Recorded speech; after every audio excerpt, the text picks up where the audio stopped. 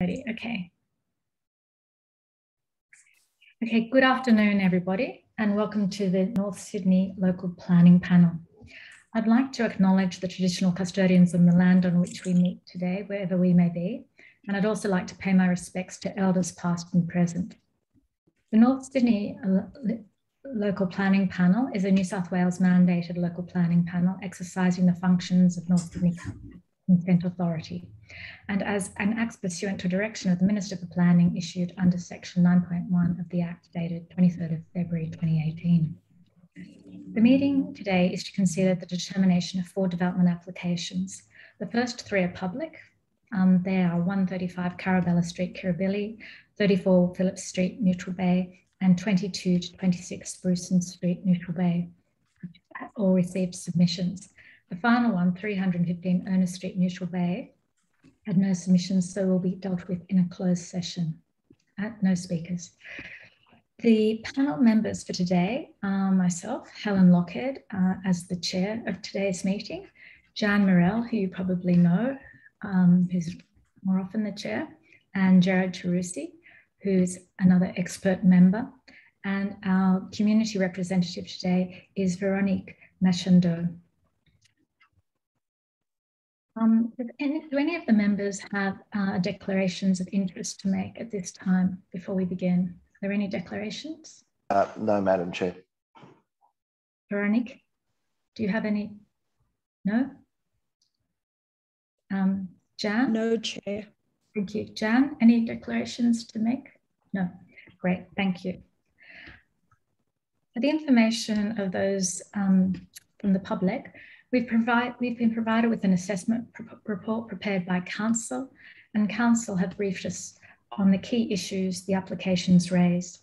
We've read all your submissions, and so there's no need to repeat the whole content of these. I request that you really focus on issues that may not have been covered or you do not feel have been addressed in the conditions of the application. If another speaker raises a point that you would like to make, again, please confirm your agreement rather than repeating the same point. The meeting is being held by teleconference, and I'm requesting as panel chair that you all considerate and respectfully of each other and remain on mute until you're asked to speak at the meeting. Also request that nobody interjects if another person is speaking, just to maintain decorum. Today we have 12 people registered to address the panel, and we'll first hear from members of the public on each matter, and then we'll hear from the applicant who may like to address issues raised. And just to note that the panel has been provided with copies of all your submissions. Again, so our usual practice is to allow each speaker 5 minutes to make their points. And I also ask that each speaker be heard in silence while they're addressing the panel, and that courtesy and respect is observed throughout this meeting. The panel may ask questions of the speaker to clarify our understanding of what is said, but after hearing from the speakers, the panel will adjourn the meeting to confer and make our determinations. If you have registered to speak, your address to the panel will be recorded, and all the panel's public meetings are recorded and uploaded to the Council's website. And the audio recording will be available on Council's website by the end of the week. There is to be no other recording of the meeting, and any such recording may only occur with the prior permission of the panel or Council. So thank you for listening attentively. And now we will go to the first application of today, which is 135 Carabella Street, Kirribilli. And we have registered to speak Angus Irons on behalf of the applicant, and also Oliver Greaves. Yep, so we've got Oliver Greaves and Jeffrey Thompson. Jeffrey Thompson, beg your pardon. So Jeffrey, do you want to speak first? Is Jeffrey Thompson here? Yeah. No. Okay, well perhaps... Madam Chair, can Jeffrey speak after me? He's on the other side of the room. He doesn't have a Mac, so I've asked him to come and share mine. So you're Oliver? Yes. That's correct. Oliver, you're at 137 Carabella Street. So why don't you go first, and then we can go back to Jeffrey after you finish. Thank you very much. Number So, five. yes, 5 minutes is going to be tough for me because I'm quite long-winded, but I'll try. So I've got 3 principal issues to discuss. Number 1, does this proposal meet the statutory LEP R2, quote, low-density residential criteria? Secondly, has the council done its due diligence adequately with respect to the geotechnical issues which affect the proposal itself and, more importantly, affect me at 137 Carabella Street? And then thirdly, in regard to the latter concern, are the condition of the council's approvals adequate to address the risks implicit in the excavation? So regarding 1, the DA anticipates a very substantial excavation. I think this is a key thing about the proposal, which is not really highlighted, which turns a 2-bedroom cottage into a 5-bedroom house with a media room and storeroom situated on a very small site. The report states that the proposed development is likely to achieve the above objectives, that is of low density residential, for the reasons stated throughout the report.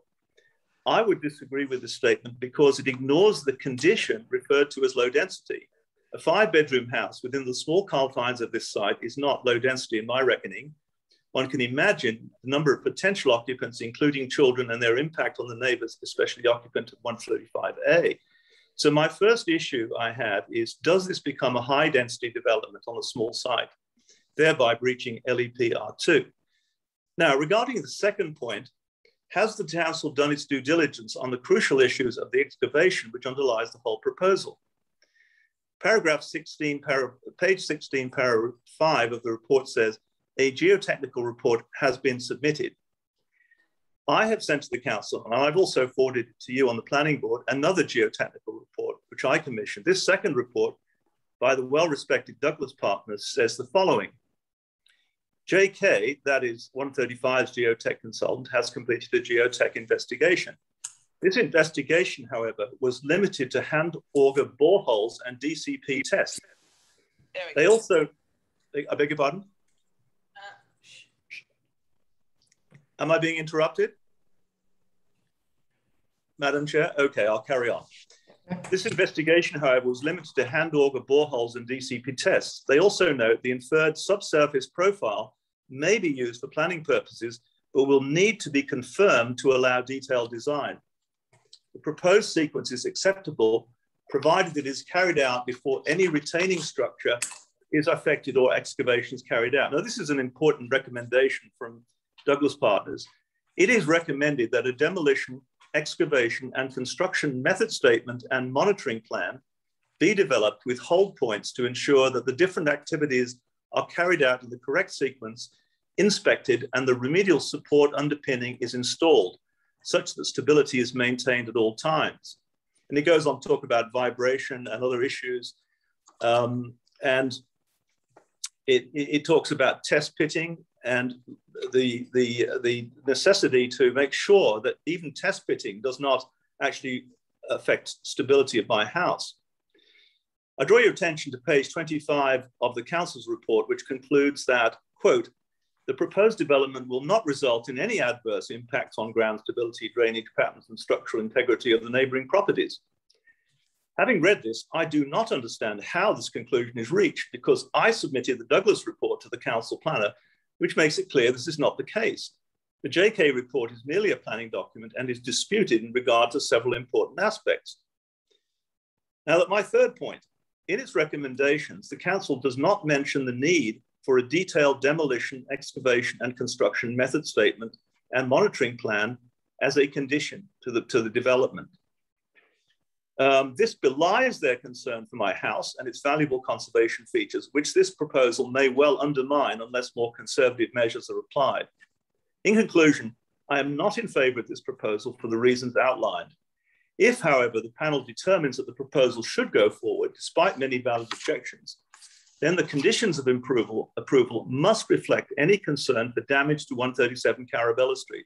In particular, it is important that the conditions require, firstly, a detailed demolition, excavation, and construction method statement and monitoring plan, and secondly, the selection of an engineering company to undertake such a report and monitoring exercise, which will then feed into the construction certification process, and which I will approve. Thank you very much, Madam Chairman.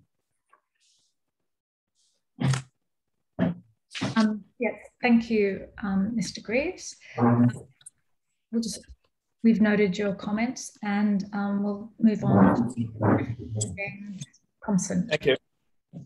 You'll go, Jeff.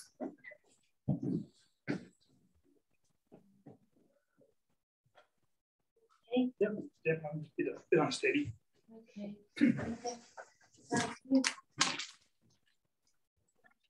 So, Yeah.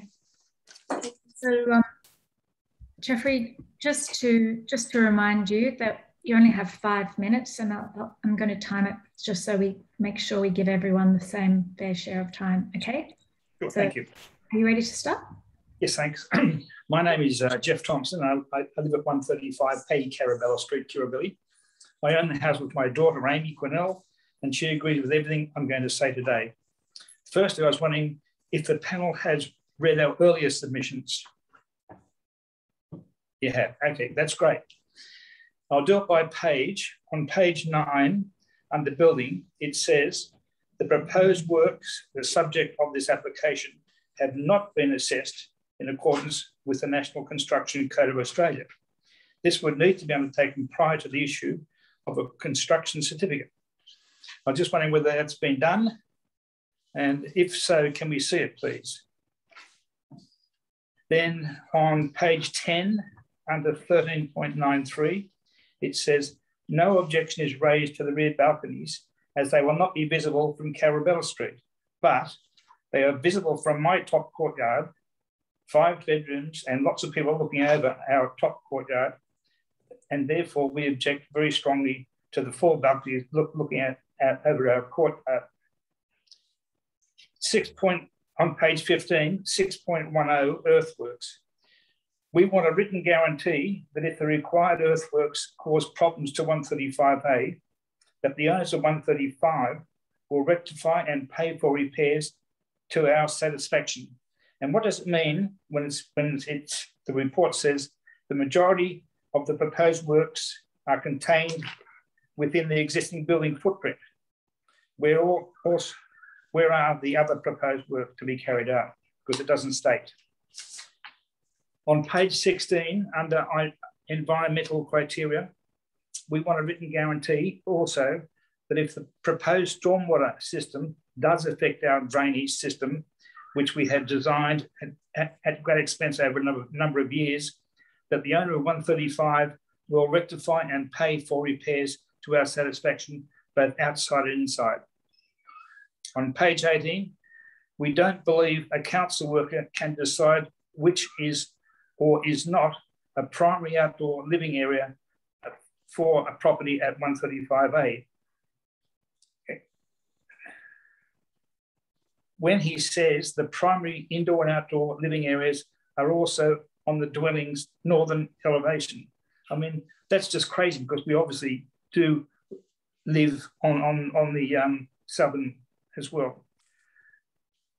There was some point there in the report that they hadn't received any comments on the revised plan, but we were not advised that we could make further submissions to the amended plans.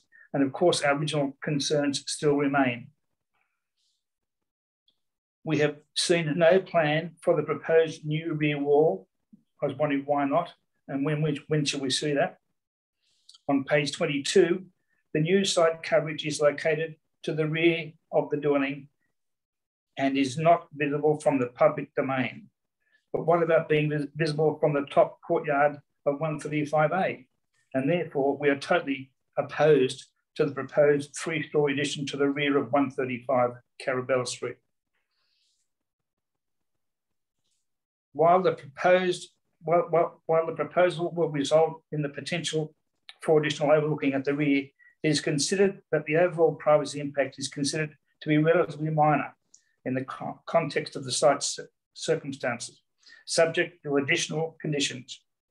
We don't want potentially a lot of people overlooking our top courtyard and strongly oppose the idea of a 3-story extension. I just have a few questions. What happens if the builder or builders are not wholly contained within the lot of number 135 Carabella Street during the building process. To whom do we report it to, and what can be done? What happens if there are problems with our house foundations and water flow? Again, to whom do we report it to, and what can be done? What happens if the right-of-way stroke path from Carabella Street to our property is obstructed? Again, to whom do we report it to, and what can be done? I mean, I think it's fairly obvious that this proposed extension will reduce the value of 135A, and that doesn't please us at all. And we haven't seen a plan for where the proposed stormwater pit is going to be placed for 135. So we need to see that too. I just don't know what the timing is going to be on all that. Okay. Thank you. Thank you, Mr. Greaves, and for keeping it succinct. Some of those we can address in our in-camera session and take the conditions to address some of the issues that you've raised there. We'll now hear from the applicant's representative, Angus Irons. He's going to speak, is that correct? Hi, Angus Irons here speaking now. I am speaking on behalf of my boss who has had some emergency problems, but he's now here present, Anthony Solomon. I'm back. He's speaking. All right, okay, great. Yeah. So if it's, it's okay if I speak, Madam Chairman? Yes, yes. Are you able to turn your camera on at all? Or? No. Sorry about that. It's temperamental, but it is me. Sorry about that. Anyway, thank you for the opportunity to speak. And we have heard from the surrounding neighbours and objectors. Clearly, it's a difficult site. It's a very small existing cottage on a very small site that at some stage in its history must have been subdivided. We took the view when the new owners bought the place that we should liaise with council and embark on a pre-DA, because clearly there was going to be issues with heritage and streetscape, site coverage, everything on this particular site.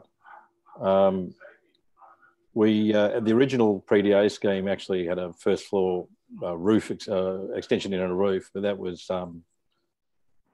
quite quickly we realised in consultation with the heritage planner at council that wouldn't happen. Council gave us a number of objectives to see if we could realise them in terms of when we lodged the DA and the final design. And anyway, we did do that and lodged the DA, and subsequent to that, there have been some more changes in consult with council's planner and council's heritage officer. So, you know, I actually, although it's a very difficult project on a difficult site, we've worked in a collaborative sense with council to come up with the best possible outcome. That's for the people of North Sydney and for council, but also for the end users who have to live in this place for many years to come. Clearly, probably the biggest objection from neighbours is the overlooking. But that exists already, as I'm sure you've seen from the site inspection. And so the amount of overlooking is no different to what exists now. So, and there's more privacy on the lower level because we're literally lower down and there's a wall between the two properties. A lot of the other concerns of neighbours seem to be more of the technical sense in terms of drainage and excavation. And Jeffrey Katauskas, the geotechnical engineers, are very highly accomplished consultants, and they always do a very professional job in all of our jobs. So in terms of making people feel comfortable, that the amount of engineering that will go into this and the subsequent CC and contract documentation will ensure that there will be no structural issues with surrounding neighbours, nor hydraulic issues as well. But having said all that, as I say, it's been a collaborative effort with council, and the final result is a scheme that is really not seen at all from the street. And so for all intents and purposes, from the streetscape, it's still the same, but it allows the occupants to enjoy a family home in a wonderful part of the world. So, you know, it's part of the evolution of the area, but very much keeping the heritage intact. So the only comment I make about is probably condition 19, where it's calling for solid balustrades. We did send drawings for perforated core 10 balustrades because we just thought that palette would work better with the building. So I would ask on condition 19, rather than a solid element, that there be perforated balustrades that would only have very small apertures, but at least break up the balustrading from a solid element, which is suggested in that condition. But otherwise, as I've said before, it's a collaborative effort with council, and we end up agreeing with their recommendation.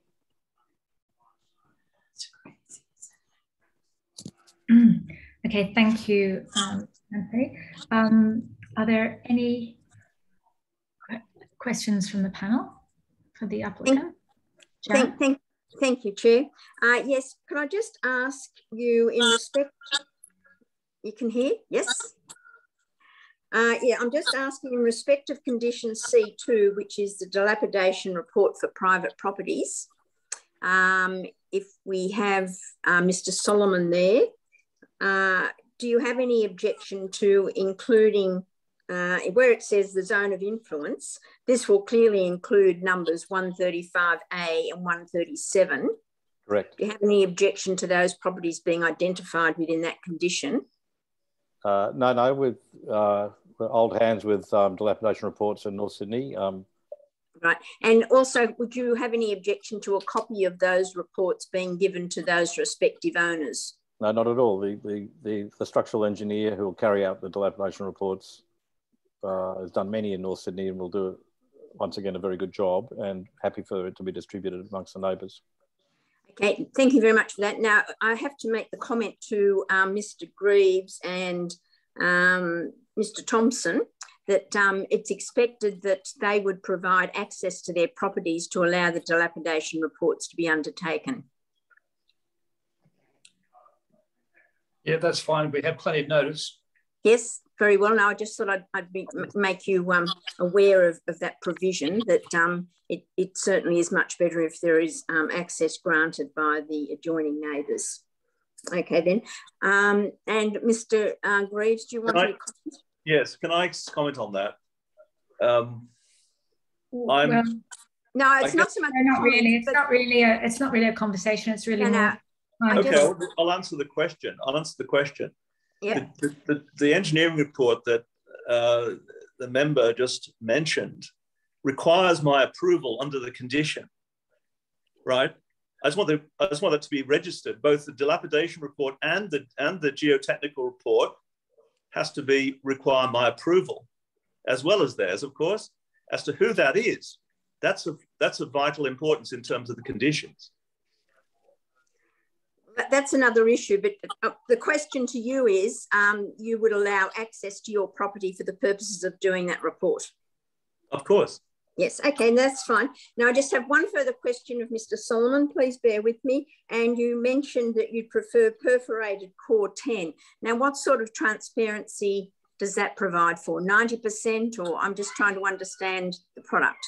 Well, that could be up for discussion, but the drawings we sent were probably about 75% solid, 25% little holes, basically. Yep.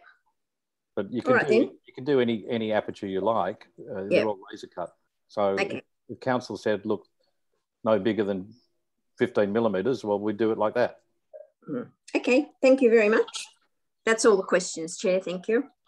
Okay, thanks. Any other panel members have a question? No? Great. Okay, thank you very much for your presentations today. We'll now move on to the next application, which is 34 Phillip Street, which is the demolition of an existing dwelling and garage and construction of a new two-storey dwelling. And the first speaker registered is Ralph O'Grady. Is Ralph here? Yes? Okay. I am, Madam Chair. Thank you. Again, just to remind you, 5 minutes all up. Certainly. No, I'm a little bit shorter than the rest have been gone through. Okay, well, good afternoon, Madam Chair and panel members. My name is Ralph O'Grady. I reside at 3 Reserve Street, Neutral Bay. After 30 years, it's difficult to come to grips with the prospect of losing the iconic view of the Harbour Bridge and the city, which we enjoy each day. It's a part of our lives. The DA of 34 Phillip Street will block our view of the 2 southern pillars and looking into the roadway of the bridge itself. This is extremely magnificent during the evening hours, being a kaleidoscope of colour and the heartbeat of the city, all from our dining table and our lounge room. It's been stated in this report the view loss isn't significant from my living area. I can assure you that it is, and is important to my family. Years ago, we did our own renovation, and we were asked by council to do a raking of ceilings on our 2nd floor. And we also had lowered our ceiling heights to accommodate 2 properties above us in Reserve Street to get a corridor of view. I think a superior outcome for all parties would be possible with a subtle redesign of the western side of the house at 34 to achieve improved views with a corridor for number 3, being my home, and increased privacy for the homes in Undercliff Street. With this being said, should council be of mind to approve this development, then all recommended measures and modifications, as suggested by Thomas Holman's report, need to be adopted as deferred commencement conditions at the very least. Thank you for your consideration. Thank you. Thank you very much. Now we will hear from Dennis Mroz from 53 Undercliff Street. Is Dennis here? Yep. No, it's actually Denise. Sorry. Denise. Yeah. Sorry, beg your pardon. Beg your pardon. That's okay. You're not the only person that does that. Okay. So good afternoon, everyone, and thank you for allowing me the opportunity to speak about my concerns. My block is particularly unusual in that it is not at the same level of the applicant. Okay. So my property is at least a story or more below what their ground level is. So their new development height will be well above the usual height of a 2-storey abode from where I'm sitting. My backyard is a particularly lovely and serene and private place, and it is always in use. And the new development's windows facing west will allow views into my backyard and into my living areas, and also my kitchen area as well.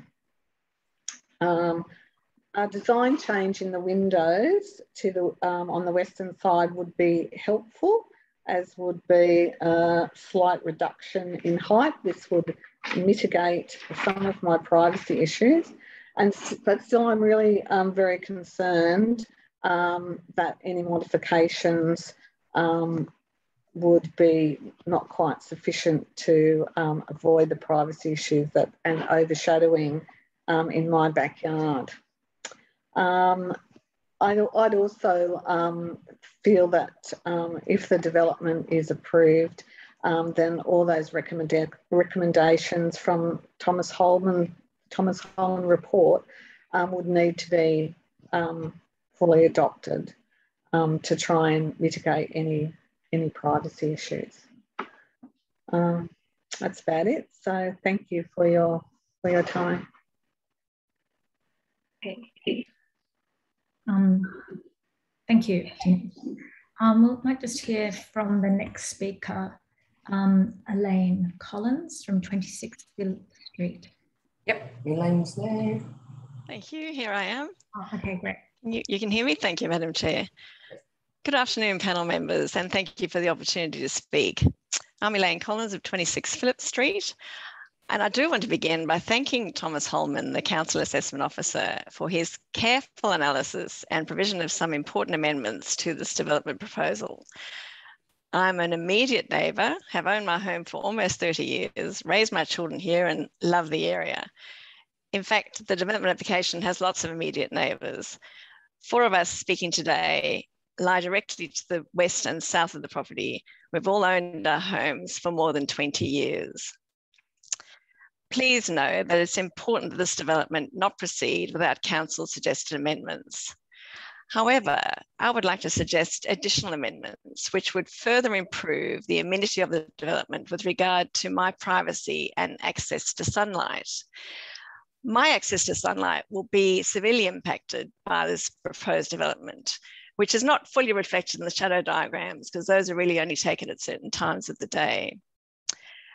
In fact, the 3 western adjoining properties are all uniquely impacted regarding privacy and access to sunlight, since, as Denise mentioned prior to me, the topography is such that the ground floor of the development is already a floor higher than our ground floors. A superior outcome for at least 4 of the surrounding properties would be possible with a subtle redesign of the western side of the development. This would achieve enhanced views, privacy, and access to sunlight, and also be more in character with the surrounding style of homes in Neutral Bay. In the current design, with regard to windows, there are already important conditions on the development. Crucially, these conditions mean that west-facing windows on the first floor need to be modified. In particular, I applaud that windows 3 and 4 need to be either obscure glazed or with a fixed aluminium louver privacy screens, and Windows 7 needs to be designed with the minimum sill height of 1.5 metres above finished floor level. I would suggest that adjoining windows 5 and 6 be similarly redesigned with a minimum sill height of 1.5 metres, as they are also problematic in overlooking my kitchen, dining room and outdoor courtyard. In conclusion, should council be of a mind to approve this development, it does seem really important that all measures and modifications, as suggested in Thomas Holman's report, be adopted, and that this should really be at the very least. Thank you so much for your attention. Great, thank you very much. That was all very clear. The next person to speak is Richard Rescue. Good afternoon, panel members. Thank you very much. I would like to express my appreciation of Council's letter of the 20th of May requesting additional information from the applicant and the comprehensive report by the Assessment Officer, which provides important amendments to the development proposal. I request at the very least that the development does not proceed without these amendments. Now, due to a difference in ground levels that's already been mentioned by previous speakers, the property on 34 Phillip Street currently adversely impacts my property by reduced solar access and loss of privacy. In spite of this, the development proposes a design with an additional story with extensive windows overlooking my property. I understand that a development of 3 stories is not a state environmental planning policy housing code complying development. The design is not in keeping with the characteristics of the surrounding properties, which are mainly Federation or arts and crafts character, and will be a glaring discontinuity in the streetscape. In particular, the proposed roof form is contrary to the predominant pitched roof forms of dwellings within the vicinity of the site. The proponents claim that this form of architecture is sustainable, as it provides for photovoltaic panels for renewable energy production and for plants. However, the additional information I submitted shows that the optimal angle for photovoltaic panels in Sydney is more in keeping with a sloping roof than a flat roof. In fact, it's 34 degrees.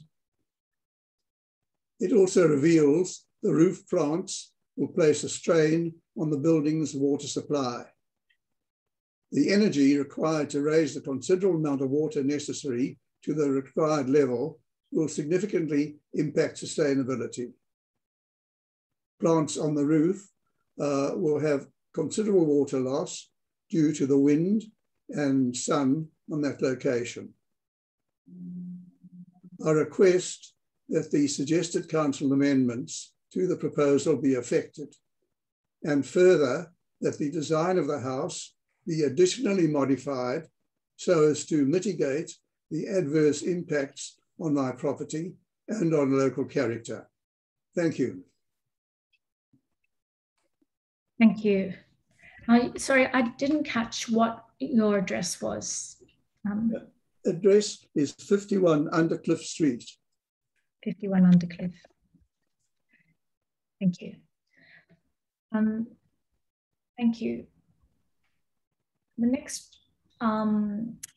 next person would speak would be from the applicant side. We've got Jenny Askin, Town Planner, Lisa Paulson, Jill Paulson, Sarah Norley, and David Selden. I don't know who is going to speak or whether you'd all like to speak. Who?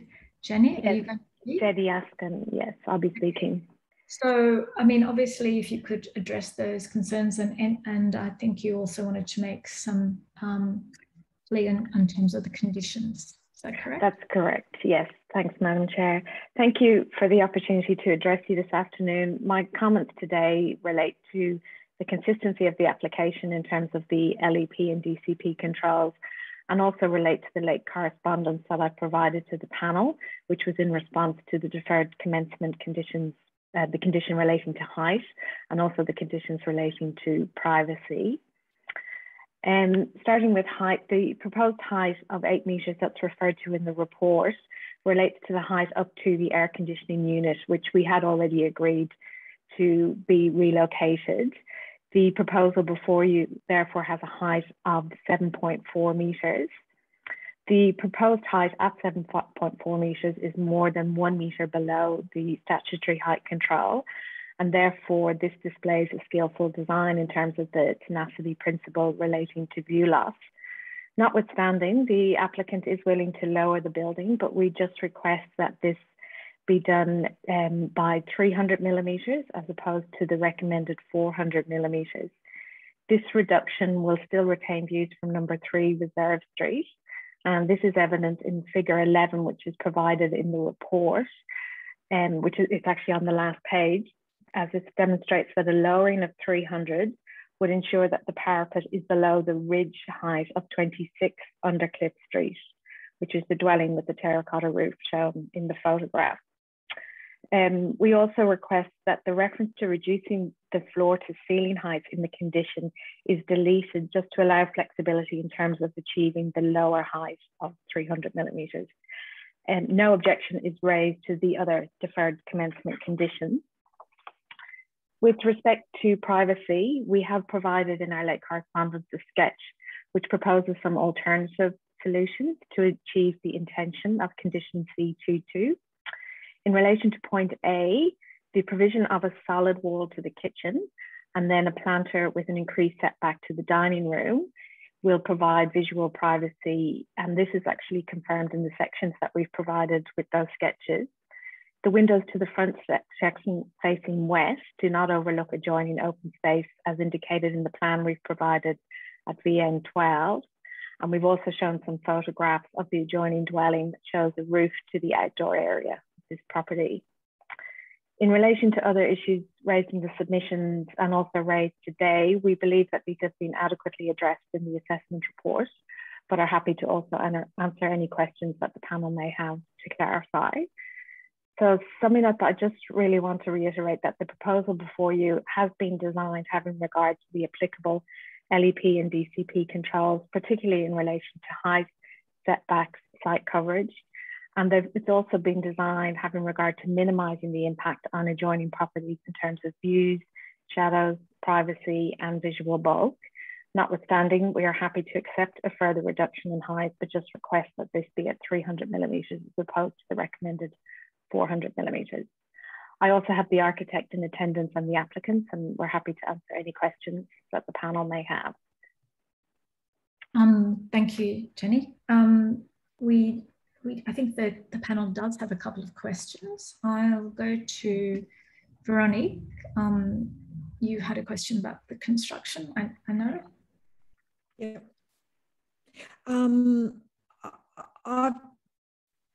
I'm just suggesting that a construction management plan may be appropriate for this development because of the removal of everything there and the building of it, and it's in a cul-de-sac. I think a construction management plan may help to focus their mind on how they're going to actually deal with this site. Would you object to that condition? I don't think I'd have any objection to it. I'm just trying to understand the specifics that will be required in terms of the construction management plan.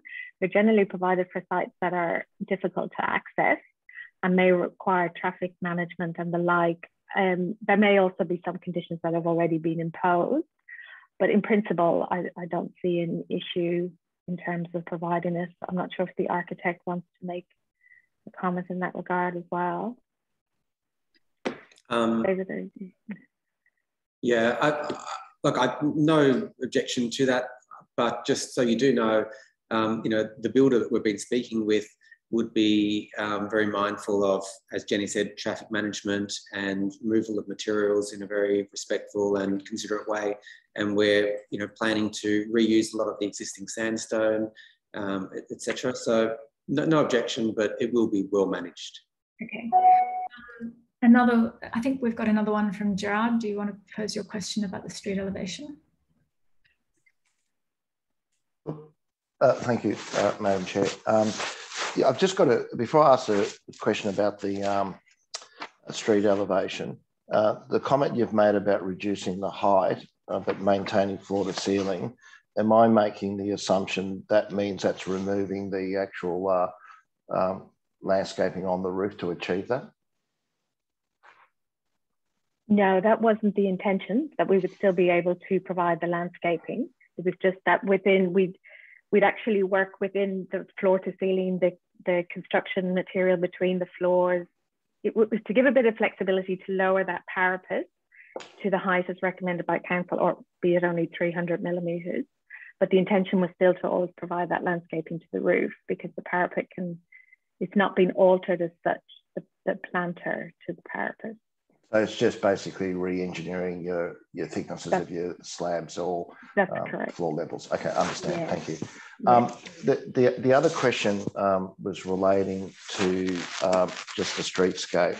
I notice on the ground floor there's a fair bit of solid wall which is addressing the street. You've got the double garage, and then you've got that wall which is in front of the media room / staircase. And there seems that you've got some area set aside for storage behind that. Now, in terms of fenestration, fundamentally the only glazing you've got is glazing which is facing the passageway in between the garage and that media room leading to the front door. The question I got is that would there be any objection for some of that glazing to actually slightly return around that corner? So there was glazing which was directly facing the street. There is, just first in reply, and then I might refer to the architect again, there is some glazing provided. It's highlight glazing. It sort of goes around in a frame, as you can see. If you look at that front elevation. You're able to give me a drawing number, if that's possible, yes, please? It's DA06. Yep.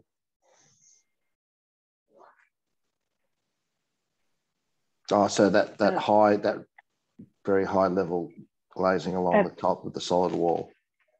That's correct, yeah. Right. I might just get David as well to confirm. Yeah, there's the glazing, there's a big window along the side when you enter, and then that continues up to Soffit level, wraps around as a clerestory window, and then back down again. So it's creating privacy. It's creating an abstract wall with beautiful new planting in front, but then the light and the window articulation is sort of wrapping up and over and back down. Oh, so that actually then wraps around to the other corner of the building. Exactly. Yeah. Okay. Yeah. I know on elevation sometimes it's hard to sort of see those elements, but yeah, the idea is that all those windows connect in a three-dimensional way. Just on the floor plan, I just don't see that glazing shown on in the floor plan to that corner. Yeah, that's probably because it's up at a higher level at the clerestory height. Right. Okay. Okay. Thank you. Thank you. Okay. Okay. Are there any other questions, Jan? Do you have any question or comment? No? Great. Okay. Thank you for those comments. We'll take those all on board and your requests as well. So we'll move on to 22 to 26 Spruceton Street, Neutral Bay, which is the demolition of 3 existing residential flat buildings and construction of 1 residential flat building containing 11 apartments over 2 levels with basement, car parking and landscaping. First speaker registered is, the first speakers registered are Michelle and Mark Isherwood. Michelle and Mark there. Oh, I think perhaps you may be on mute. Is that correct? I think it's... Now, can you hear me? Yeah, you can now. Thank you. And just to remind you that you have 5 minutes to speak. Fine. Good afternoon, Madam Chair. Thank you for the opportunity to speak. My comments will focus on the risks of deep excavation of 22 to 26 Spruceton Street to my property, 20 Spruceton Street.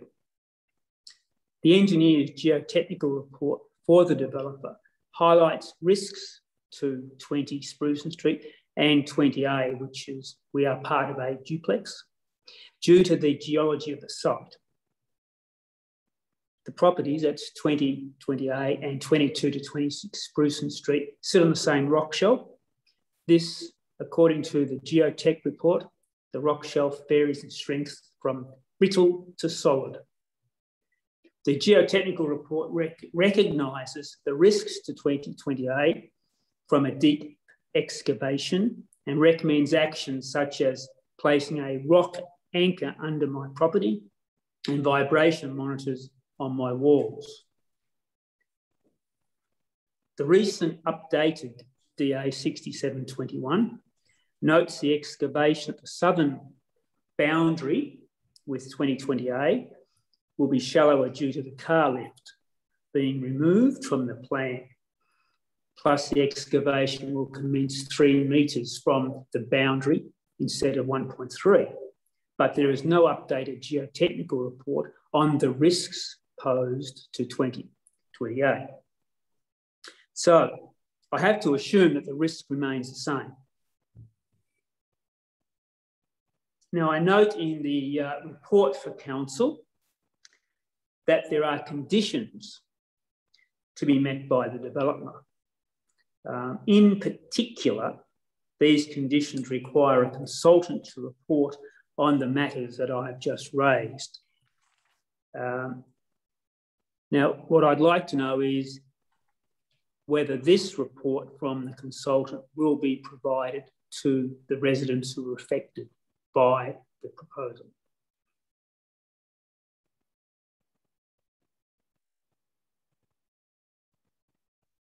I assume it's the same as would apply for the previous DA. Would that be correct, Council? In terms of the provision of a dilapidation report, and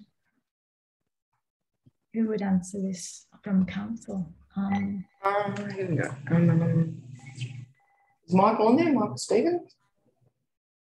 I could probably answer that question. There are conditions recommended in the condition set that would require the applicant to prepare comprehensive dilapidation reports, and we could certainly make them available to the applicant if we just make that minor adjustment to the condition. No, it's not about dilapidation. It's more than the dilapidation report is a separate issue. This is a report about the issue of the risk posed by the excavation to our property. It's a separate report. Yeah, there's also a condition imposed requiring a comprehensive geotech report, and those matters would be addressed in that report. And will that report be available to the residents affected? We could certainly make that available to the residents, certainly, as part of the condition. It'd just be a minor tinkering with the conditions, which is quite achievable. Okay. Okay. All right. Great. Thank you. Is that it from you? That's the other thing which might be mentioned is Karen Bell, who is a resident owner of 17 Sprucen Street, asked me to read her submission. Okay. Just remember, if we already have it, there's no need to repeat it because we do have it on record. Is there something? Well, I don't know. It's dated the 30th of August, so I don't know whether she has sent that or not.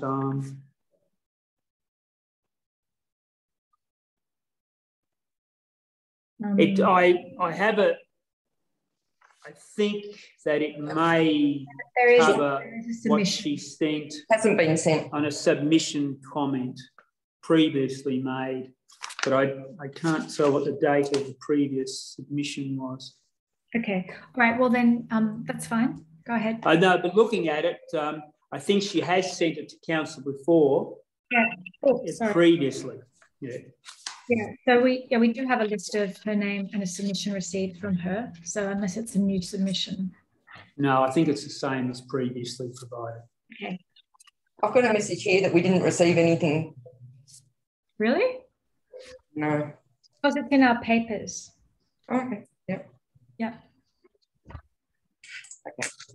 It's in our papers that it's in the pink papers we've received. Okay. If you want to cover it, you can. If you think it's covered. Oh, well, I'll do it so that I can say to her that I did it. I think that might be a good neighbourly thing to do. Yeah, just to be on the safe side. It's only one page, so it'll only take a minute. Yep. The hydrology report is written in a 1 in 100-year drought and does not adequately address or reflect normal conditions that happen in Neutral Bay. Conditions have now returned to normal and underground water flow under houses from Ben Boyd Road, Phillips Street, Sprucen Street, under Sprucen Street through to 22 to 26 and down to Harbour.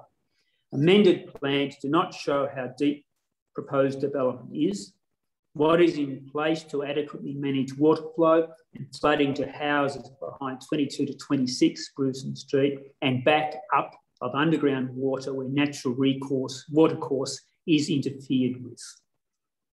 What guarantees are in place to rectify potential damage of surrounding houses from construction, blasting, drilling and recommended sub-rock attachments under 20 and 28 Sprucen Street?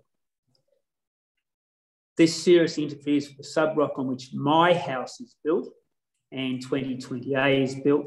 30 Sprucen Street also is built on this sub-rock. Car lift is now on 30 Sprucen Street side of development. Sprucen Street at this point of the road is very close to a T-intersection. Cars can only travel single file at any given time. Sprucen Street is extremely narrow at this point. Cars park on the other side of the road. There is potential for collisions with parked cars due to the narrowness of the road. Also, during peak hour, cars entering and exiting from car lift will be an issue for peak hour buses travelling up and down road getting commuted to their jobs.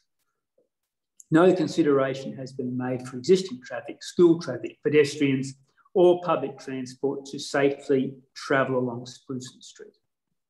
A high power electricity substation is sited in Phillips Street, opposite Phillips Lane. This development proposes another high power substation. High voltage electricity is known to be carcinogenic. The two high voltage substations will be less than 20 metres apart. What is in place to reduce potential cancer and health risks for current residents in the vicinity? Parking in Spruson Street Neutral Bay is at a premium. How is overflow going to be managed? As I very much doubt if these luxury unit owners will rely on public transport and the weekend Sunday drive, as well as only have one car per unit. 50% of units in Neutral Bay are for investment purposes and are rented out. Overshadowing report shows 3 hours of sunlight is enjoyed each day in winter. This is a reduction of current sunlight to 20 and 28 Spruson Street. Privacy, what measures are in place to keep current privacy for surrounding houses?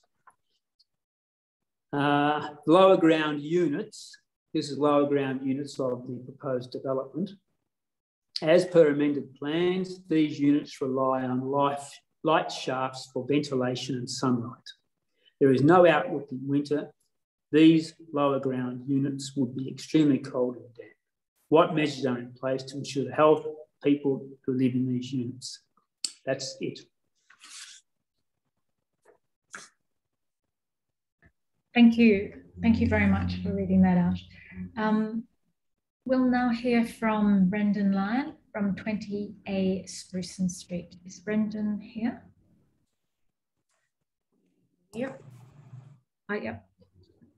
Sorry, I keep forgetting which platform I'm on and go to the wrong part of the screen to turn on the camera. Yeah, a bit confusing. Look, I'd like to thank very much the panel for your time. I'd also like to thank the assessment officer who's been very diligent in both his report and his site visits, and also like to thank the proponent for the adjustments that have been made and recognise that a number have been made in response to some of the objections we've raised. However, we'd like to submit that a number of issues are unresolved, which we've segmented into two families, if you will. One being unaddressed risks, which have been raised by Mark and also by the neighbour across the road. And that's effectively construction impacts and risks to our property that are not dealt with at all. And where they are dealt with in the technical reports are heavily caveated to the point that they're not reliable to make a decision. Similar with the water table impacts, as has been raised and as is raised indeed in the consultant's own report, that needed to be redone. That work needed to be redone and more extensively done once rainfall patterns returned to normal and groundwater began to flow as it now is. Again, as noted by some of the others, neither of these critical pieces of technical work have been done. And we'd also like to submit on unaddressed, what we class as unaddressed amenity impacts, effectively the significant westward expansion of the site. And while resolving that we'll still get adequate sunshine, we'd submit that that's much easier to say when it's not your living area that will be left unlit for large periods of the afternoon. We do submit that that should be addressed. In conclusion, we thank the panel for the time and reiterate our thanks for the consideration of our issues, but submit that there are several material impacts and risks that are unaddressed. Regarding amenity, a modest redesign of the southern and northern pavilions, providing a step out to the planned westward boundary, would provide for sunlight to be maintained or enhanced for neighbouring properties while still achieving the substantial densification of the site and indeed mitigating the impacts on the properties located to the west. While the recommended conditions do deal with construction, water table and other risks on construction consent, we submit that they should be more properly dealt with at development approval stage, development application stage, and that this application should be refused or deferred pending resolution via proper technical studies, allowing an appropriate approval to be considered thereafter. We'd also like to submit that if the panel does deem that approval is appropriate, subject to the no impact provisions on our and other adjoining properties, we submit that Council should insert an additional condition that Council, the New South Wales Construction Commissioner or some other independent authority should hold a bond or guarantee equivalent to 100% of the replacement value of our home and any others likely to be impacted, and that remain in place over a warranty period to allow any ongoing impacts such as compaction from changes changes to the water table to be rectified. We submit that the information properly required to allow the DA to be determined with due consideration of its impacts are lacking, and that the development should have further conditions attached, and that should properly be done at DA stage and not left to construction consent.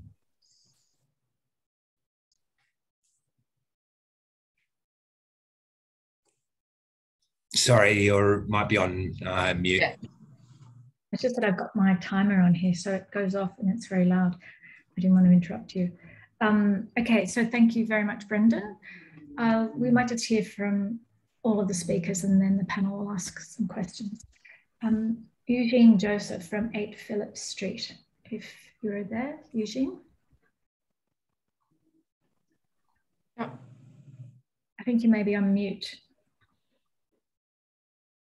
Sorry. Thank you, Madam Chair, and thank you to the panel for giving us this opportunity to speak about our neighbourhood.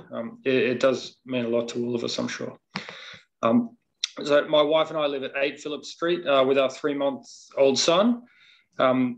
Yeah, our neighbours also have a young child, and on the right-hand side, neighbours on the left, an elderly couple who utilise the disabled car park in front of their house. Now, with respect to the development, my main issue is parking and the impact that it will have on existing parks available. I will raise some points that haven't yet been raised, though. So currently, there's in the development in the lot where they're seeking, where that is being sought to develop, there's about 24 bedrooms, assuming based on the application that says there's 12 apartments that are 2-bedroom each. The plan is now 10 3-bedroom apartments and 1 2-bedroom apartment. So we're looking at 32 bedrooms, which is an increase of 8 bedrooms. Now, obviously, although they might say it's the same number of apartments, there are 8 extra bedrooms. There are going to be more people living there.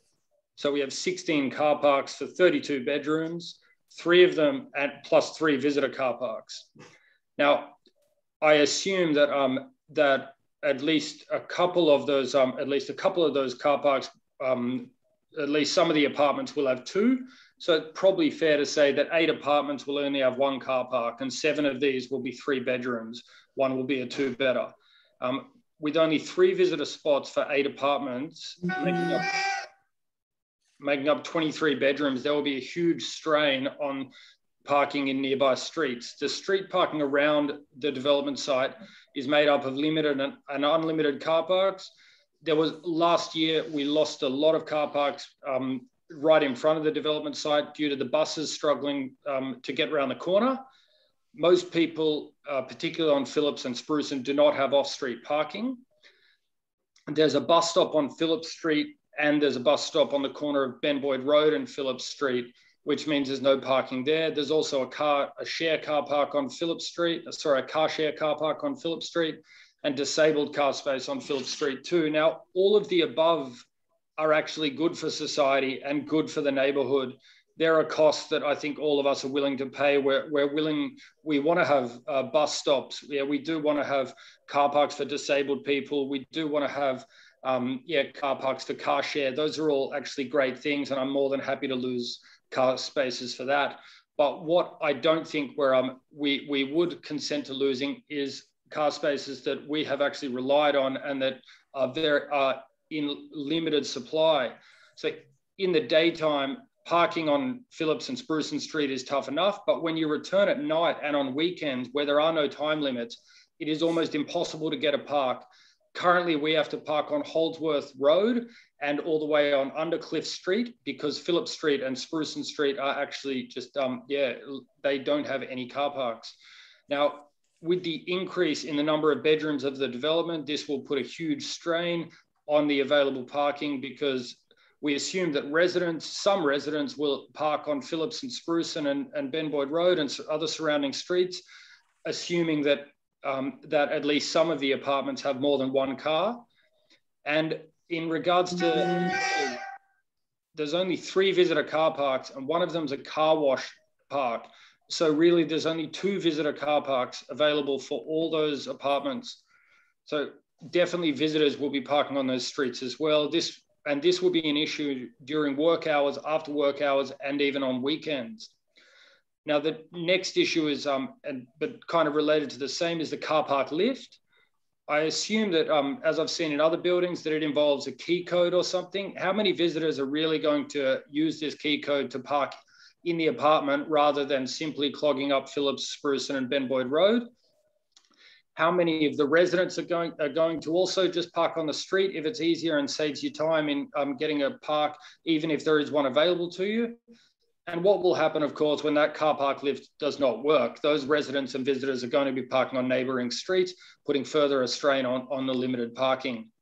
Now, and I'm coming, very close to the end, so I apologise. But there are just a couple of solutions and only one of them is really viable. The first would be to have something ludicrous like 24-hour timed parking, which would be absolutely shocking for the neighbourhood. The second would be only one parking permit per apartment, but that wouldn't really solve anything because those residents and those visitors there would simply use all the non-permit parking in the neighbourhood. So the only real solution to this problem is fewer bedrooms, and that either means less apartments or it means smaller apartments. And if you did that, then you would very likely have a development that could have a driveway that could lead to those car parks and would not impact on, would not actually mean that the residents and the visitors had to park outside, taking up what is already a very limited number of parks. It would also mean that the buses, which do a great public service, can actually still get around Phillips and Spruceton Street without being impacted by people lining up to park in, to go down this car park lift. Thank you very much for your time. I do appreciate it. All right, you used up your time, so that was the feed coming off. So thank you, Mr. Joseph. We've got that. And there was a late submission by Andrew Gamo. Is he speaking? No? No. Todd Moody? No? Okay. All right. Must have just been a submission as opposed to speaker. Okay. So now we would hear from the applicant. And perhaps if it's either Todd Moody or Greg Boston, planner, who's speaking from the applicant's side. Yes, Greg Boston, consultant town planner, Madam Chair. All right, so perhaps you've heard what the submissions have been about, and you've also got some conditions that you wanted to address. So perhaps you could respond to some of those issues and speak to your request. Yes, no, look, happy to do that. Look, in regards to the concerns raised in regards to excavation and potential impacts on groundwater and the like, Council has imposed a number of conditions. Conditions C2 and G18 collectively require both pre and post development dilapidation reporting. And we certainly raise no objections to those conditions or the amendment to those conditions to require copies to be provided to the adjoining property owners.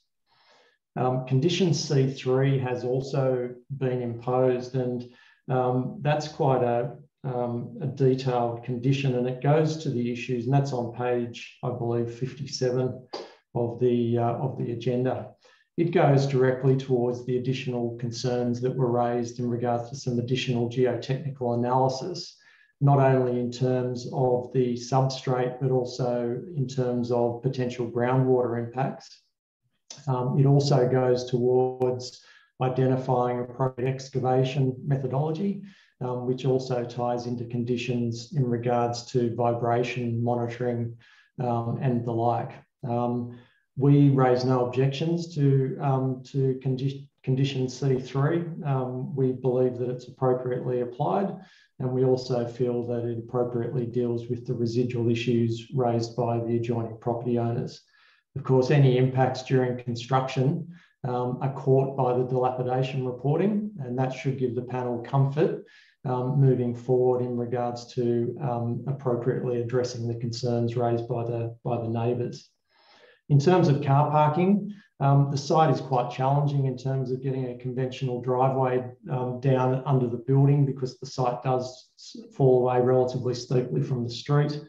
The original scheme as submitted had two lifts, car lifts, one located at the northern end, one at the southern end. The scheme was amended following advice from the Design and Excellence panel to remove the southern lift, which also provided for the retention of the street tree, and just leave a single lift access to the basement. Car parking is in strict accordance with Council's DCP provision, and to that extent, the panel can be satisfied that that concern raised by the neighbours has also been addressed. In regards to on-street parking, I note that there's currently 2 gutter crossings. There's 2 driveway accesses to the 3 properties. One of those driveway accesses in front of 22 Spruceland Street will actually be converted back to curb and guttering. Additional on-street parking will result as a consequence of the consolidated 1 driveway access egress point proposed.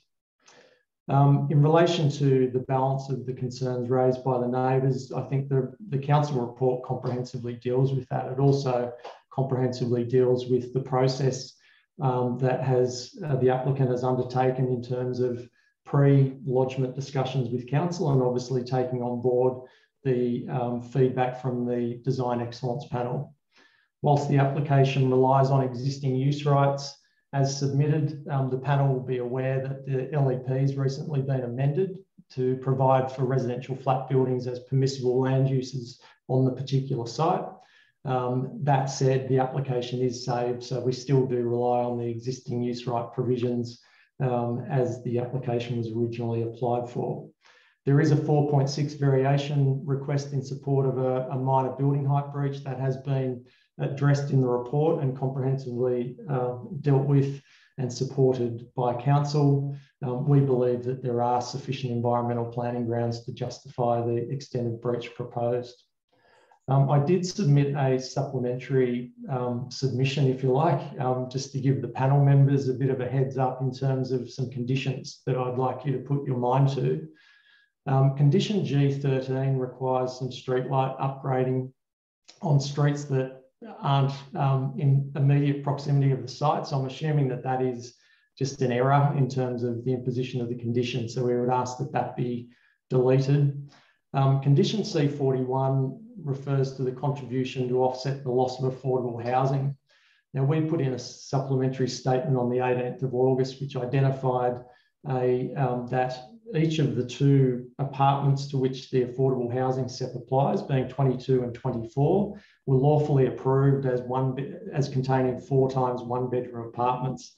We attached the floor plans associated with those apartments, and council has them on record. And we say that when applying the policy on the basis of 8 times 1 bedroom apartments, that only 6 of the apartments fell below the threshold.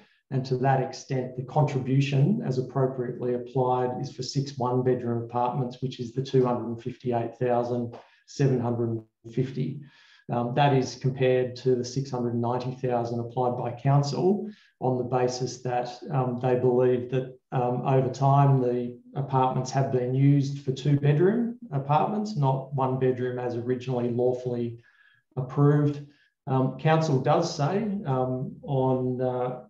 in, I think it's page 18 of the assessment report, that if the panel agrees with the proponent that as lawfully constructed and lawfully used, they were 8 1 bedroom apartments, that only 6 of the dwellings are deemed low rental, and accordingly the levy as calculated by the proponent should prevail, and that is the $258,000 levy.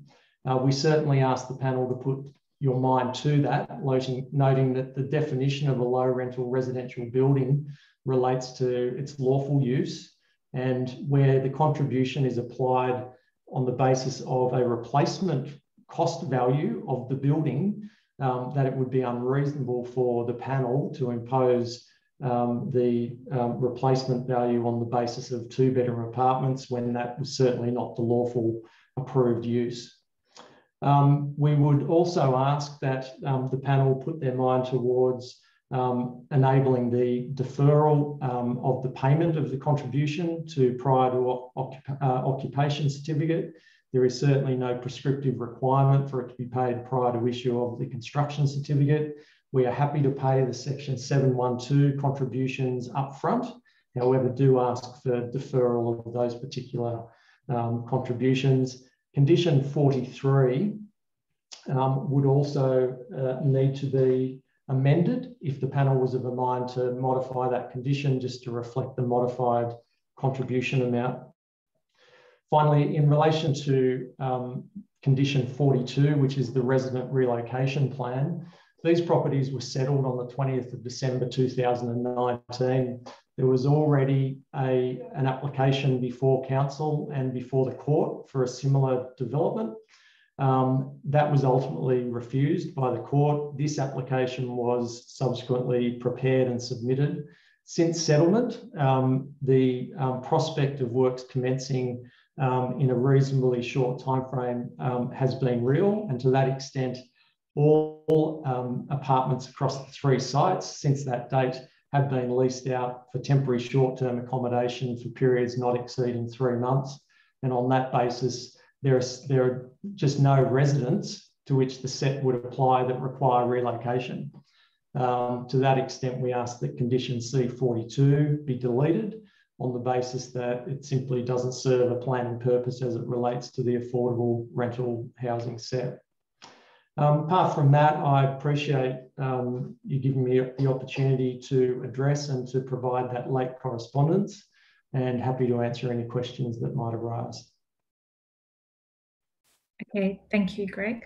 Panel, are there any questions or I think Gerard, you might have had a question.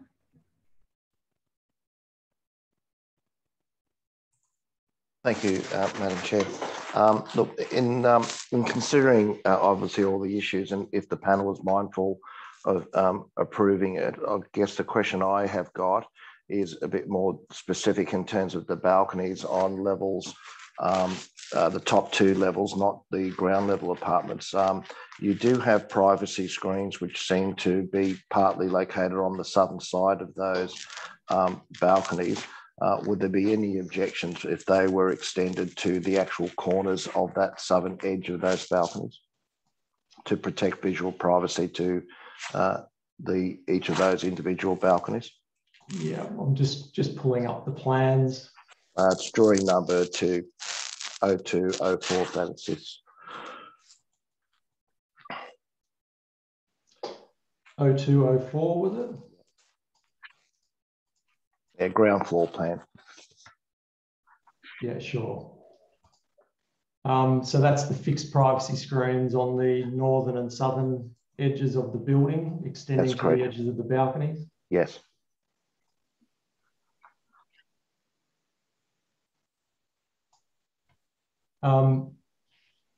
Yeah, look, if the panel was of a mind to impose a condition such as that, I certainly wouldn't oppose it. I'm not sure if it needs to extend to the very end, or potentially, if you have a look at the balcony, there's a black solid element at the on one of the edges of the balcony. If it extended out to that similar alignment, the living rooms do rely on solar access from that direction in the afternoon. So I'm just mindful not to jeopardise the amount of solar access. No, I'm conscious of that, but reviewing your solar plans, it would indicate to me if they were extended to before the curve, before you get to the western side, that wouldn't create any issues in terms of overshadowing to your balconies, nor to the glazing to your living areas, based on your solar diagrams. Yeah, look, if the panels have a mind to impose a condition, I would be comfortable with that. Thank you. Any other questions from the panel? No, thank you. Okay. Veronica, okay, great. Well, I think that brings to an end the issues for the public meeting. So I thank you all for your attendance and your submissions today, and we've taken notes and we've got all your comments on board, and we'll certainly take them into account when we're making our deliberations. So thank you, and a record of this will be available on Council's website by the end of the week. Thank you.